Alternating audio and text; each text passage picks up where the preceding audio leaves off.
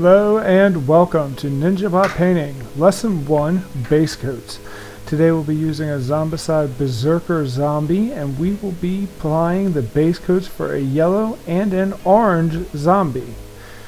Today we'll be utilizing the three colors you see: Talon Flesh from Citadel, Averland Sunset from Citadel, and Seafoam Green from Vallejo. We'll also be using this orange in a little bit for the orange version of our miniature today. We've primed him with crayons white to give him a nice base coat so that the paint has something to stick to, and we're going to get started here in just a moment.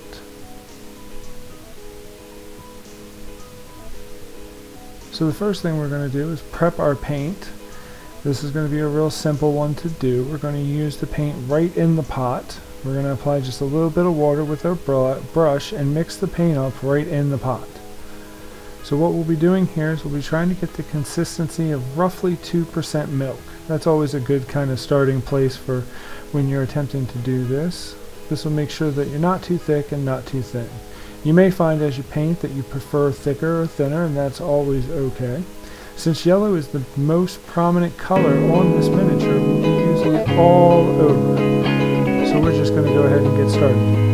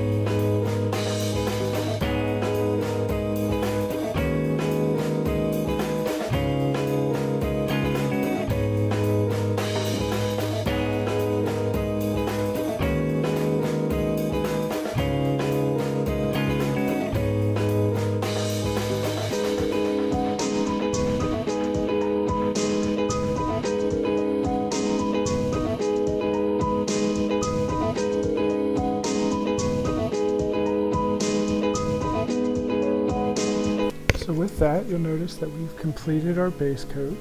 We're just going to go over it a little bit more to make sure these lighter parts are in. One of the neat things about having a white base and having adequately thin paint is that you'll notice some of these folds actually highlight themselves. So you'll see some of the folds here are actually lighter than their surrounding counterparts just because there's crevices in the fabric. That gives us kind of a little bit of a pre-indicator to tell us where we want to look to highlight when we get to that stage. Alright, now it's time for the orange jumpsuit. We're going to get our Vallejo paint here. And we're going to go ahead and we're just going to put just a dab of it right onto the palette here. And what you'll notice is I'm using an ice cream lid container for a palette because the whole point of this is to show you don't need anything fancy. Now the orange paint is a little bit thicker than our yellow paint was, so we're going to add just a touch of water, just a little bit of water in the brush, and we're going to mix it up. Now that looks like a decent consistency there. If anything, it may even be a little too thin, but we'll fix that as we go. That's no problem. Alright, now it's time for us to apply our orange base coat to our zombie friend here. Now what you'll notice is that since orange is the largest and most prominent color we're going to be using on this miniature, it is the one we apply first, and we also apply the most haphazardly. Now I'm sure that some of you eagle-eyed viewers have noticed that the armor plates that are a feature of these Berserker zombies, they're going to catch a little bit of paint too, and that's okay because really the Seafoam Green is going to fix that right up for us once we get to that stage, so we're not even going to worry about it right now. We're just going to get our base coat on there. By and large, when it comes to painting, it's worth remembering that there are no mistakes that you can make that you cannot fix. There are very few mistakes that are really difficult to fix, especially this early in the process, and it's paint. We can always add more, we can always go over something, you can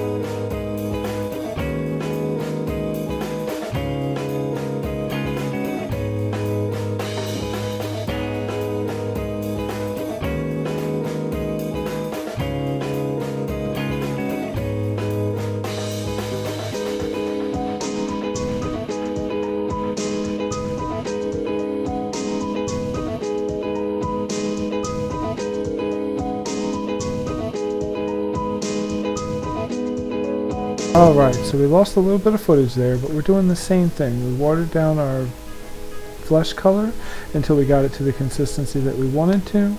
We are going over all of the fleshy parts as best we can. This time we're being a little bit more careful not to get any on the yellow if we can help it. Alright, now on to our orange jumpsuit fella. Now when it comes to doing flesh tones, whatever tone you'd like to be the main tone, you should try to find a paint that's a little bit darker than that. Maybe a shade or two darker than whatever tone it is you're looking for. And what that'll do is that'll give you a little bit of room to highlight it up and a little bit of room to shade it back down.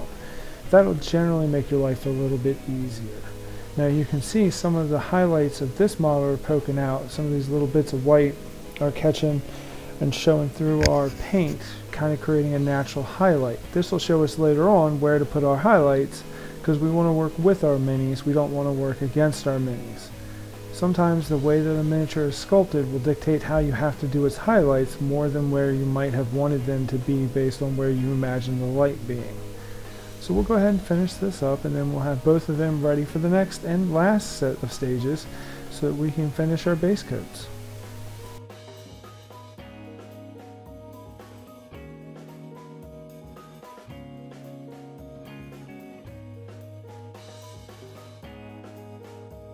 Alright, next up is Seafoam Green. Now this is an air paint, and as such you will never need to apply water to it because it was designed to work in an airbrush. Now we're going to get a dollop out onto our palette, and we're going to switch down to a slightly smaller brush. As you can see, I don't foresee that I'll need very much, so just a small spot will do. Now this brush is actually a Walmart brush. I'm using them exclusively during this tutorial, mostly because I want to show you that this hobby does not have some ridiculous entry fee if you don't need it to. You can make a Walmart brush work and you can get good results with it. So we're going to go onto the model here, and we're going to start filling in all of these armor plates. The Seafoam Green is a perfect color for this. And later on in your hobbying career, if you decide you want to invest in some nice brushes, you'll appreciate them all the more because you practice with these less nice brushes in the beginning.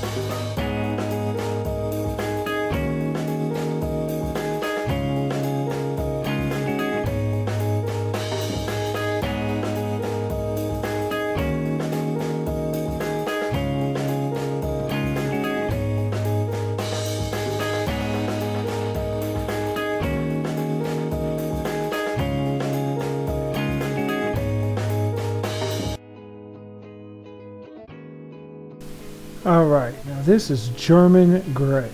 This is my favorite black currently. It's a nice soft black, which means it isn't a deep abyssal end of the world black. It's more realistic, like what you would find on people's clothing or on black shoes or black leather. It really makes a difference and makes it much easier to get a much more believable black on your miniatures. Now my goal here is to get the hair on the yellow prisoner and his shoe, because he only has one, both shoes on the orange prisoner, and then at the end I'll go through and we'll make the lining on their jumpsuits. We'll give that line a quick coat of black too. It's just to kind of help it stand out a little bit.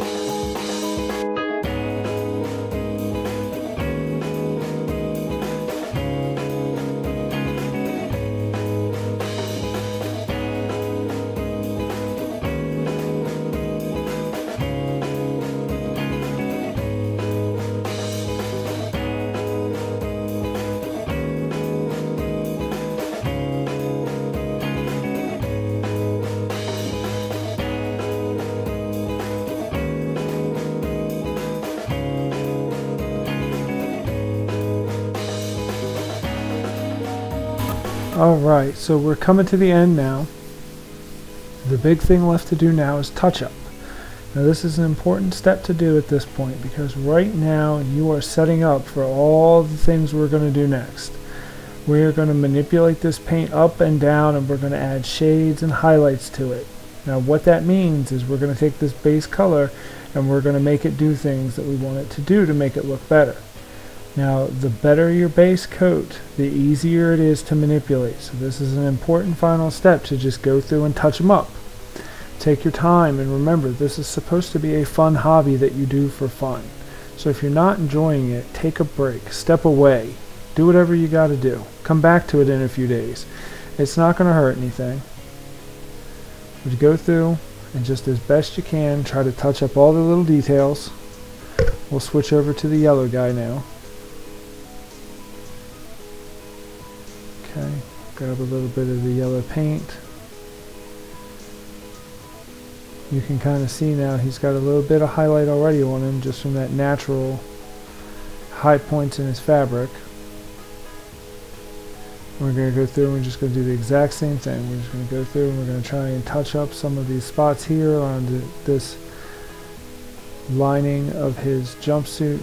Try to get that line a little bit thinner by coming close to it, but not quite coming over it. You can see sometimes that doesn't exactly go the way you'd want it to. And sometimes you can just kind of wipe it away. And sometimes, like there, you wipe it away and it gets worse. But you know what? That's not a problem, because like I said earlier, it's paint. We can fix it. So that's what we're going to do. We're going to come back in here in just a second. Once I finish touching up the yellow, we'll touch up the black I just messed up, and then we'll be ready to go. I want to take a second out and thank you for spending some time with us today. This is NinjaBot Painting. Enjoy the rest of the video. Please remember to like and subscribe as it helps tremendously. I want to thank everybody who's liked and subscribed up to this point.